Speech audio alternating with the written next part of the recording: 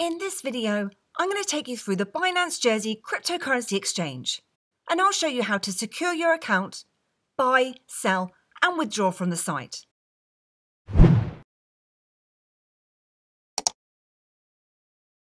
I'm Louise Elizabeth and welcome to Every Bit Helps. I really hope you enjoyed this video today, and if you do then please give me a like, hit the subscribe button, and share if you feel that others may benefit.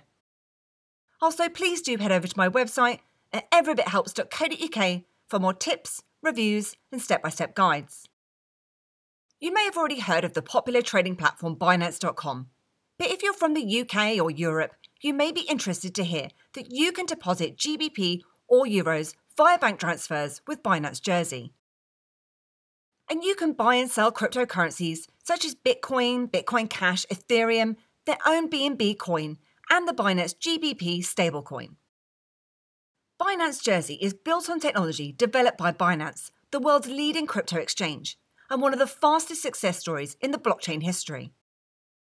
To get started, you'll first need to register for an account with an email and password and a referral ID if you have one. And I'd be really grateful if you use mine in the summary below if you can. You'll also be asked to complete some KYC to be able to start trading, which includes providing photographic ID and address details too. Then once you're all set up, the first thing I'd recommend is setting up two-factor authentication to secure your account. And you can do this under your profile in the top right-hand side of the screen and selecting security. And you can enable Google authentication from this screen or SMS authentication. Just be aware that Binance.je is an exchange and you shouldn't keep your funds on here unless you're trading with them, as an exchange with lots of assets on there is far more likely to get hacked, and also you don't have access to your private keys and therefore less control over your funds. But we'll get to withdrawing to a secure wallet a little later. So let's check out the exchange now. So we'll need to go across to exchange in the top right hand side of the screen here, and we're going to be focusing on basic. And I'll take you through a quick overview of the screen here now. So in the top left hand side of your screen here, we can see the market that we're in. And this will change depending on the pairs that we see on the right here. So at the moment we're in Bitcoin with GBP. However, I've now changed that to Ethereum with GBP and the information has then changed. And it's showing me the last price there, and that's in pounds for Ethereum. Then the 24-hour change, the high, the low, and the 24-hour volume too. And you can also change the effects here from light to dark mode if you wish. Then over on the left hand side here in red, you'll see all the sell orders on here. And that'll show you the price, the amount that's been purchased in Ethereum, and the total GBP price in here as well. And below that in green, you can see all the buy orders with the same information.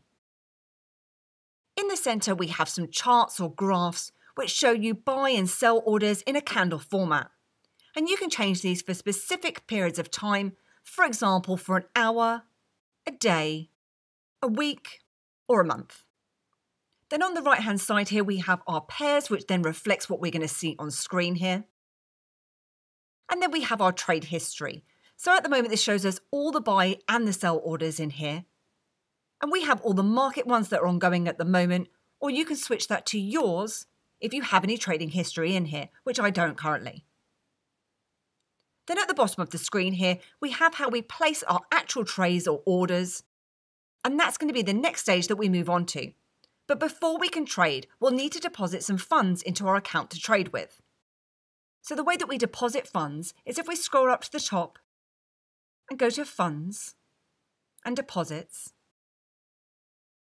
So currently they only accept deposits from the following countries or regions, which is Jersey, United Kingdom and Gibraltar. So I'm just going to click onto I understand as I'm in the UK. And as you can see, you can deposit fiat such as GBP or Euros, and you can also deposit cryptocurrencies too. And at the time of this recording, there's currently no deposit fees, but there is a minimum of £100 deposit. So with the GBP, you'll be provided with the wire transfer information to send your funds to. And you'll need to make sure that you include the reference number that's shown on screen, which is unique to your account and helps to match the two accounts together. And I'll show you a little bit later how you can deposit crypto too. So the amount that I'm going to be depositing is £100. So I've just gone away and transferred from my bank across to this account. And I've made sure that I included that reference number. And I've just received a notification stating that that balance has now hit my Binance.Jersey account. So what I'm going to do is go across my balances. So if I go to Funds and Balances, you'll see £100 appearing within that account. So let's go back to the exchange to start trading. So if I go to Exchange and Basic,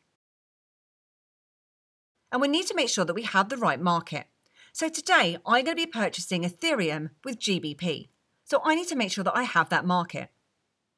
So if I go across to my pairs here, you'll see that I have Ethereum to GBP. So I'm just going to go ahead and select that now and scroll down.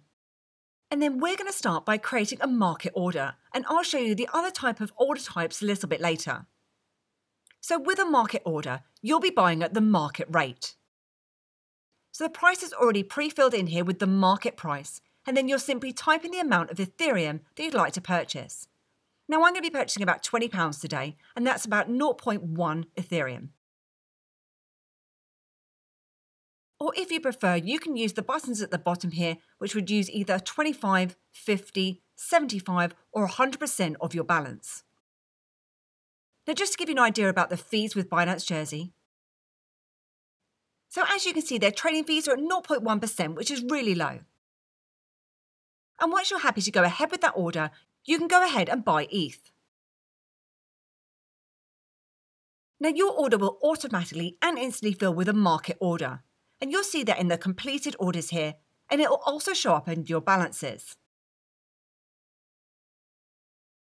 So now that we have our Ethereum, you'll then want to securely store it somewhere, like an online software wallet such as Blockchain or Exodus Wallet, or a hardware wallet like a Ledger Nano or Trezor. So let's take a look at withdrawing our Ethereum now. So under Ethereum, if we go to Withdrawal, and as you can see, they have a minimum withdrawal of 0.02 Ethereum, which is about £2 at the moment. And then you'll just need to enter in your Ethereum withdrawal address into this section. So I'm going to go ahead and get that from my blockchain.com wallet. So if I go down to my Ethereum and go to Request, and if I copy my address and go to Use New Address, it'll then ask me to label this and paste in the address. You'll then need to put in the amount that you'd like to withdraw. And as you can see, it'll then show your transaction fees for withdrawing this amount. And it then tells you the amount that you're actually going to receive. And once you're happy with that, you can go ahead and submit. And if you've got Google Authentication set up, you will be asked to enter in that information before you can go ahead and withdraw. And I'm also being asked to confirm that withdrawal via email, which I'm going to go ahead and do now. And then if we scroll down to crypto withdrawal, you'll then see the status of that transaction here. Now that's currently processing at the moment. And it does state here that in some cases, depositing assets can take a few hours. If your deposit has not arrived after a short time, it may be due to a congested blockchain or incomplete transaction. And as you can see, that withdrawal is now completed. So I'll just go over and check on my blockchain wallet. And you can see here that I've now got an active balance under the Ethereum. So now that's all gone through, if you're not a fan of holding onto your crypto for the long run and you want to sell and exchange this for GBP, I'm going to show you how to do this with something called a limit order. And the first thing I'm going to need to do is deposit my Ethereum into Binance Jersey. So if I go to Funds and Deposits, I'm going to be depositing Ethereum. And then it provides me with an Ethereum address where I need to deposit my funds into. So I'm going to copy that address, head back over to my blockchain wallet. So I'm going to click on to send in my blockchain.com wallet. I'm going to be sending Ethereum. I'm going to paste in the address that I just copied. put in the amount, and then click on to continue. So I've just received an email stating that balance is now available, so I'm just going to go ahead and refresh.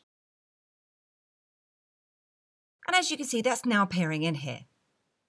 So as I said, if you're not a fan of holding onto your crypto for the long run, you can obviously go ahead and trade this and exchange it for GBP, so you can then withdraw it to your bank account. So if we click onto trade and select Ethereum with GBP, our market has then been automatically set for us in the top left-hand side here. And if we scroll down, now this time what we're going to do is we're going to place an order with something called a limit order. So a limit order is a more advanced type of order, but it allows you to define the price that you'd like to sell your Ethereum at. So the market price will automatically go into this price section under sell. And you can use the arrows on the right hand side here to increase the amount if you'd like to sell it for more than the current rate. You then put in the amount that you'd like to sell. Or you can select 100%, 75%, 50 or 25, etc. And then when you're happy, you can click on to sell ETH. Now your order will then appear under the open orders section, which you can cancel at any time. And that's really handy in case the market dramatically moves in the wrong direction. Now, whilst we wait for that to go through, I also have full tutorials of all the different types of order types, including the stop limit order too. And I'll pop those in the summary below for you to check out if you want to. But for the purposes of this beginner's guide, I just wanted to really focus on limit and market orders. And again, in terms of this sell order, you'll be paying 0.1% in terms of those trading fees. So once that order is completed and you have an active GBP balance, you can go ahead and withdraw that to your bank account. And to do that, if you scroll back up, in here you can withdraw your GBP. Then you can go ahead and enter in all your bank details and just make sure that you are putting in your bank details correctly, as Binance Jersey will not be held responsible for any error. And withdrawals will take up to 7 days to process. So that was my beginner's guide to Binance Jersey. And I hope that you enjoyed this video today, and if you did, then please give me a like, hit the subscribe button, and please do head over to my website at everabithelps.co.uk for more tips, reviews and tutorials. Thanks, and I'll see you soon.